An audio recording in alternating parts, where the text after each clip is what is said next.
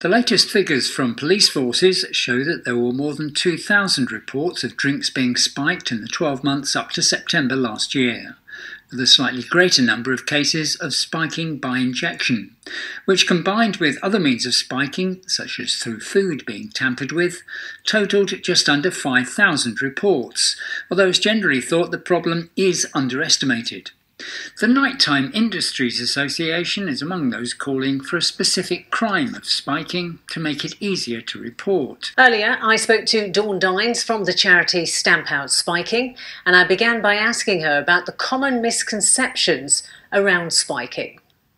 Spiking can happen to anyone at any place at any time. And, you know, there is this misconception that people have had too much to drink when actually they've been drugged, they've been poisoned. And it can take on many forms, can't it? Because I know one of the first times this was reported, it was actually 3 students in Nottingham, wasn't it? And they were spiked in quite a different way. They were. This was the start of the needle spiking that we saw last year. And it started in Nottingham. I think the next place was Exeter, in my home city. And, you know, just recently we've had an 89-year-old and a 63-year-old who got spiked at a wedding. And that happened through a cupcake. They put so much cannabis in this cake, one of them collapsed and they both got hospitalised.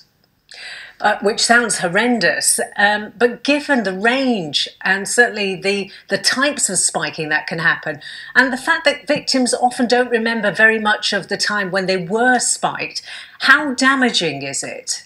It is so damaging, and this is why we all need to be working together on this. You know, if you've gone out for a night out, somebody's poisoned you, you're not going to have any idea of what happened to you, where you ended up, if you got sexually assaulted, if they filmed you. It's just like an invisible crime, and it really needs us all to be working collaboratively so that we can make change.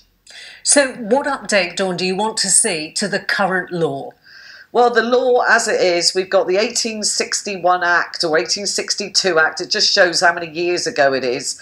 And, you know, surely this needs to be updated. This was an offence against the Persons Act. We've also got poisoning with obnoxious substance. At the end of the day, spiking needs to be a recognised crime in its own right, for the respect for the past victims, but also because then we can adequately train key emergency services. It's imperative that these points are really taken seriously and the law gets updated. And just finally, what advice would you give to anybody really who's going on a night out or maybe just to a wedding, like the 2 ladies that you mentioned earlier?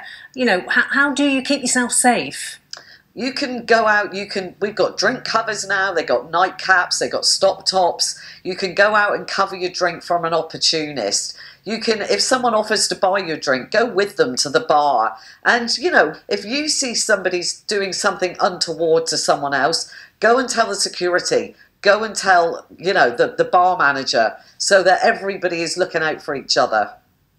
OK, we'll leave it there. Dawn, thank you very much for joining us. Thank you.